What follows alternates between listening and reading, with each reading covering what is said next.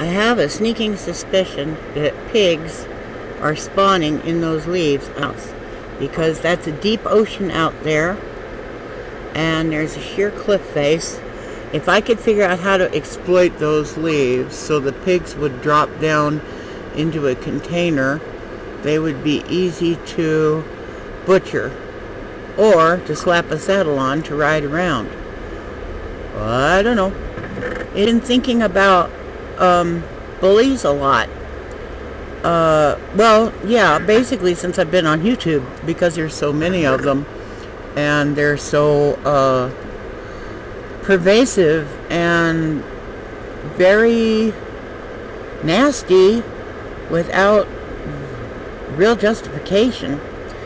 So I've been thinking about, now why would that be? Not that I want to waste a lot of time on bullies, but I do wonder why that would be, because there must be a solution for it somehow. But I haven't been able to articulate it or figure out what that solution would be. But I think I'm onto something. I think this is based completely on having had interactions with them and seeing some of the really foolish things they jump to as conclusions about other people. Bullies are not very smart. I'm not saying that because I want to think I'm better than them or to trash them or some crap like that. It's not what this is about. Because I come from a background like this, so I think I can actually speak to this because I have some personal experience in this. I think these people don't think very well. And I think the reason for that is trauma. They may not be very smart anyway, but I think that they've been surrounded by traumatic events that have left them cynical and suspicious of everybody else around them, suspecting people's motives, automatically jumping to the conclusion that if somebody is doing something they can't believe is true, then that person must be trying to pull a scam. I get this a lot on my channel because people really can't believe that people are poor and still on the internet and still speaking about their life experiences.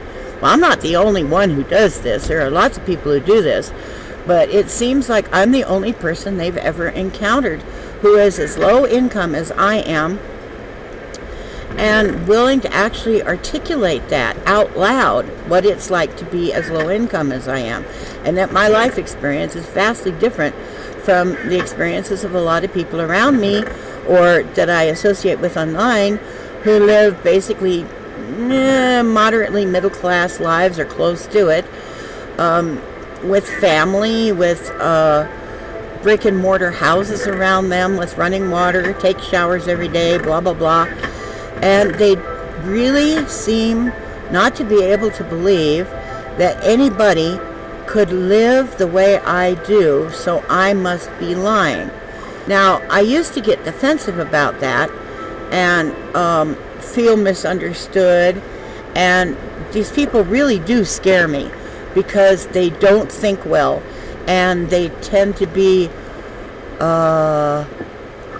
punitive. They tend to get really agitated and punishing if your expression of your reality is not something with which they are familiar and something with which they can relate. If I'm not like you, then I must be lying. That's the thing.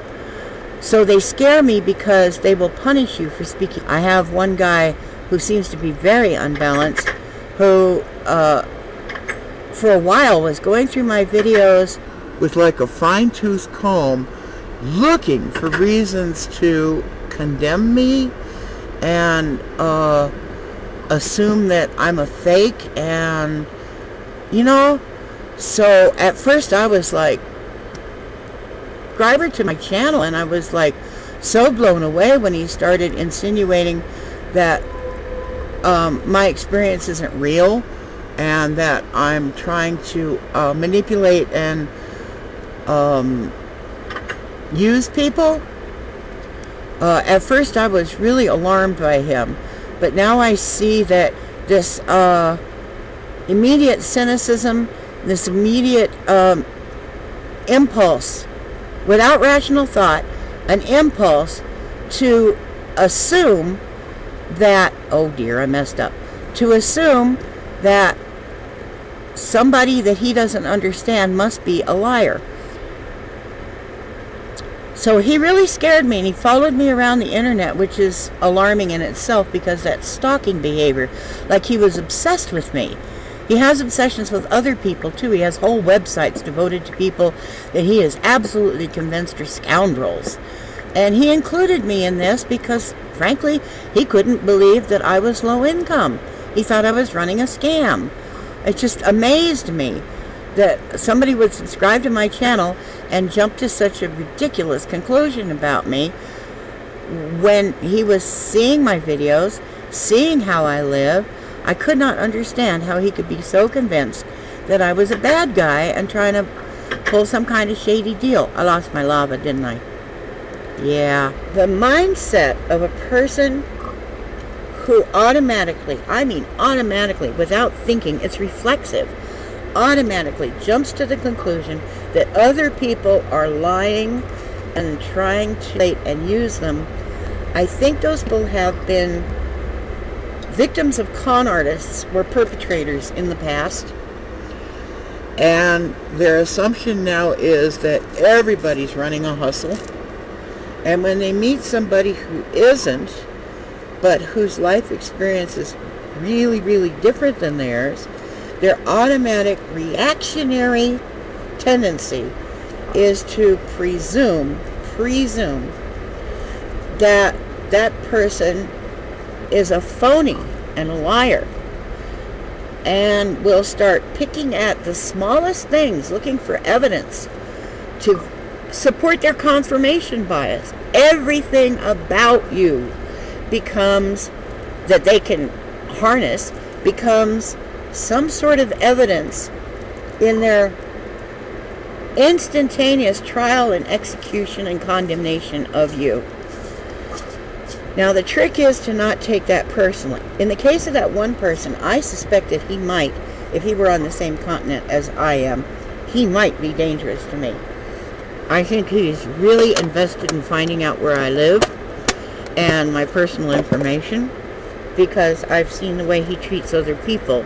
So in his self-righteousness, he would destroy my life in order to get his, I guess, revenge or exact his justice. He's like a caped crusader. He's a vigilante. Morality and ethics, man, we've got to have them because, you know, the Christians don't, and they're always claiming we don't, so it would behoove us to comport ourselves well, especially amongst each other. Come on, man. Because they've also bought into the false paradigm, the false dichotomy of victim-perpetrator. They think that's how life is. You can use being a victim as a survival tactic by always depend on the kindness of strangers, or you can use being a perpetrator and just bullying your way through life at everybody else's expense to keep from being attacked. And notice I'm playing a game where that's part of the dynamic, the competition, the ruthlessness. I've seen videotapes on this game where people are building fortifications and protections to keep other people from bombing them and performing malicious deeds on their castles and their fortresses, because they do malicious things to each other, and that's part of the game, is this competitive, not cooperative stuff. I was playing for a while on a server that was somewhat cooperative, but the people were steeped in this gaming culture of competition and really couldn't help themselves feeling superior to me because I'm vision impaired and so on, and the game is difficult for me to navigate.